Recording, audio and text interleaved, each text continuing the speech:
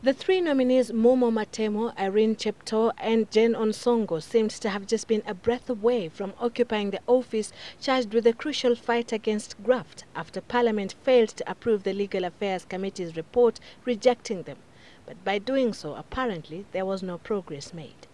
By the rejection of the committee's report, the House is put in the position in which it was before the committee's report, namely, that there are nominees before the House who have neither been approved by the House nor rejected by it.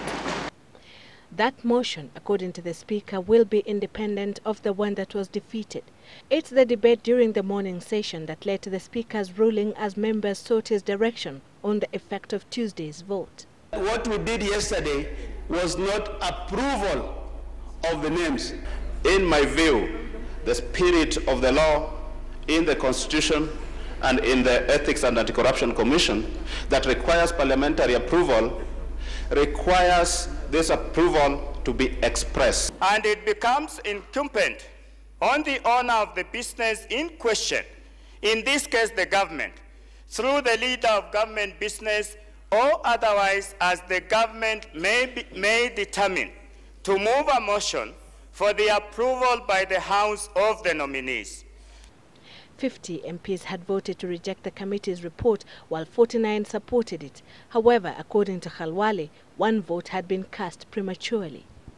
Since the chair decided to vacate the seat during division and went to one side of the House to go and cast his vote before he knew that there was a tie, Mr. Speaker, was it procedural?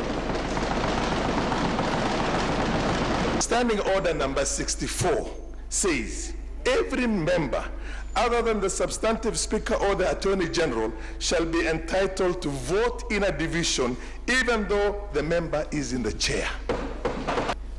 Had he voted, in your view, having decided that it was procedural, had he voted and then the result of his voting was that he created a tie, who then would have broken the tie, Mr. Speaker? I have the powers, I have the legality to vote twice when I'm on the chair. If I am not the Speaker and I'm not the Attorney General. It is the prerogative of the chair to determine if he or she wishes to exercise the casting vote, and if so, whether it shall be an aye or a nay, and therefore whether the motion is carried or lost. The composition of the crucial Ethics and Anti-Corruption Commission now remains in limbo, despite being 3 months behind schedule as per timelines set out under the Constitution. Sylvia Chebet, Citizen Live at 9.